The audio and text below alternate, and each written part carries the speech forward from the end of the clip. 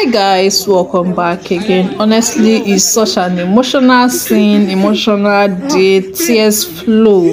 Like today is just a sad day.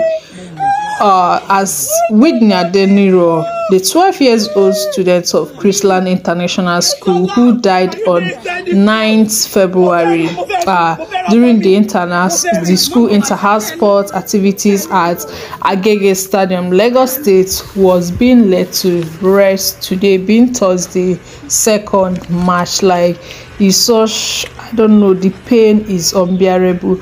If you don't know, Whitney parents said that their daughter left the day this very incident happened. The daughter left healthy and hearty in the school bus to join her fellow kids in the stadium and do the inter-house sports. And after everything, according to the school claimed she slumped and died, but the autopsy that was carried out stated that she was actually electrocuted. Like, people are so heartless. Like, if you know how autopsy is being carried out, because this incident made me to start browsing how autopsy is being carried out on someone. If you know how autopsy is being carried out, you will know the pain the parents of this girl, like the pain is double. It's bad enough that school they didn't carry out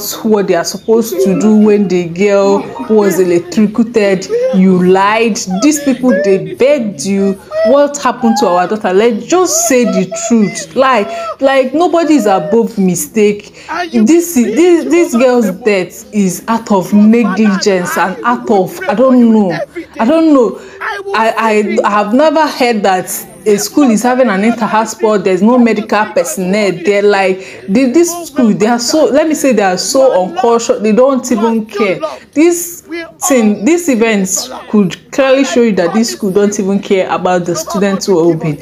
Because how can you be having an inter-house sport when you know that students can easily faint, students can easily have injury, and there is no medical personnel on ground, no first aid, nothing, and someone was electrocuted. The only thing you guys could do is to pour water on her. Okay, the parents begged you people. If you just say, what happened to my child, let me just bury her, you people couldn't even give her the answer, and you made them to go through the pain of carrying autopsy on this young girl. Like, this girl was butchered just for them to get some part of her body to carry out the. If you watch on YouTube how autopsy is being carried, the day I watched it, I couldn't even sleep. Like, do you know what these people went through? It's bad enough you carried your child for, after all the struggle, 9 months and everything. Like, they just cut this girl life short, and you couldn't even nothing. That school, for me, the school needs to be shut down. Imagine 12 years old girl.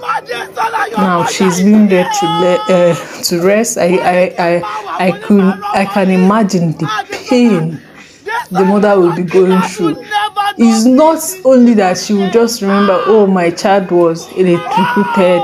You will remember how she was just being butchered just for autopsy to know the real truth. When you guys know what happened to this girl, like, this school should be shut down. You can't even tell me nothing. This school should be shut, because this kind of negligence means that this school, they don't even care about the kids. They don't.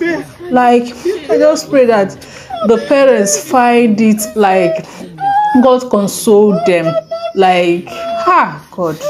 I pray God should comfort the family, because I could imagine what they are going through. Each time the mother speaks, she speaks with so much pain. Honestly, I just pray God give them the fortitude to bear this loss, because it's devastating, it's painful. This is one of the things you can't even wish on your enemy.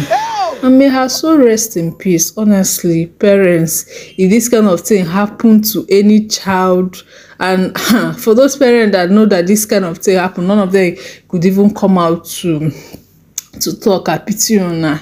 I just pray that justice should be prevail. For me, that school needs to be shut down, honestly.